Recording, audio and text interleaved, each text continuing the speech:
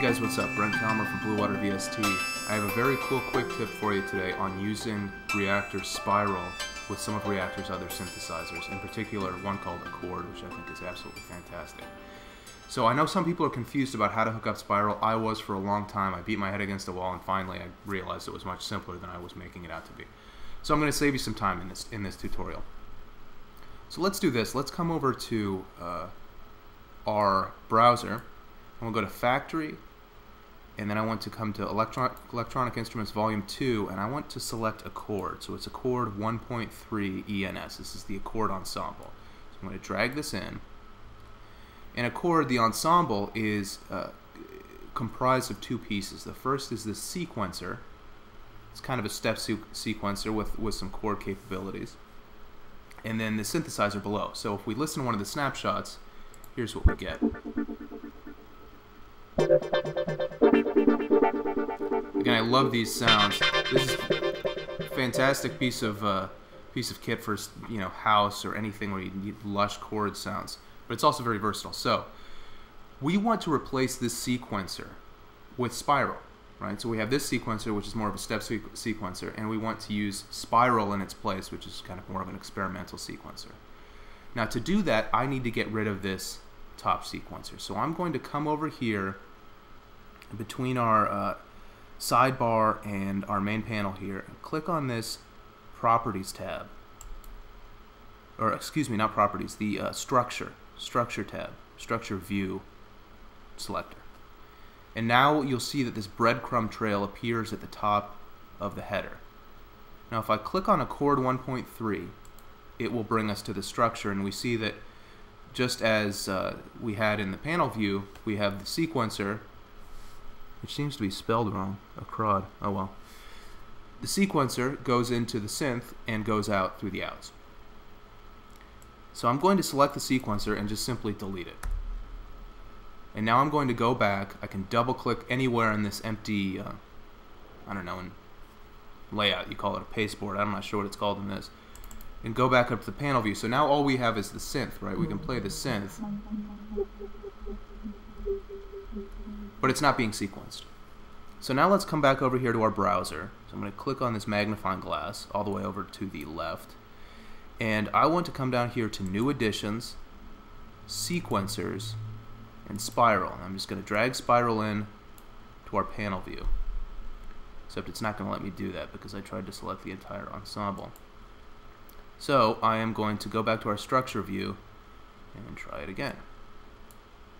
I've dragged this in. Now I have Spiral in here. Now here's the kind of counterintuitive part. You don't actually have to wire Spiral to anything in your structure view. You just have to have it in there. And now once I go back up to the panel view, you'll see how much easier this is probably than you've been making it. So now I have Spiral here at top, and I have Accord over here to the right. Now I'm going to click on Accord's header and just drag it down here because I want it to be below, and it will snap into place below Spiral. And now I am going to click on Spiral's panel, come over here to our tabs, and all the way over to the right is this checkbox, which is our Properties tab. I'm going to click on that, and below the sub-tab fields will appear: Function, Info, View, and Connect. Also want all the way over to the right, Connect.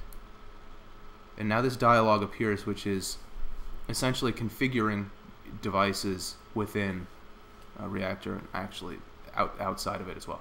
So down in MIDI out, in this To Internal Instruments section, we want essentially to tell Spiral to start controlling Accord.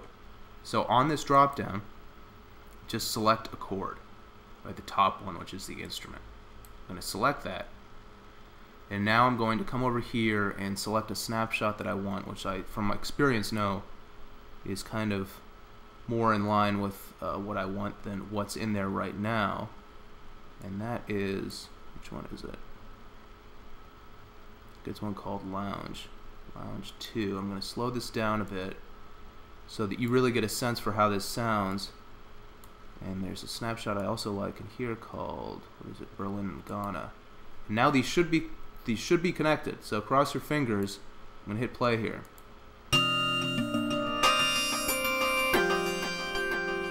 So there we go.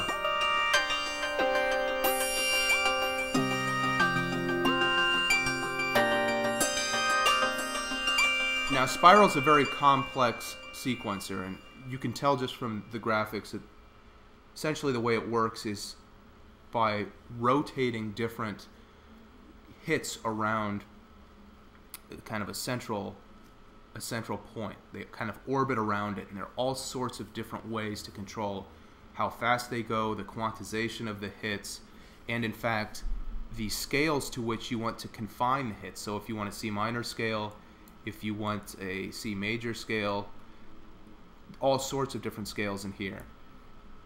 But it's so ripe for experimentation. This thing is so cool, and what you can do with it is record audio from it and just wait for those times where you really get a melody that you like, and then go back and loop it and play with it.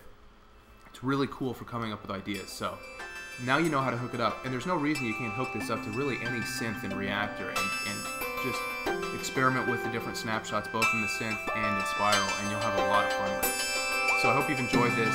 Thanks for joining me. I hope it saves you some time with it.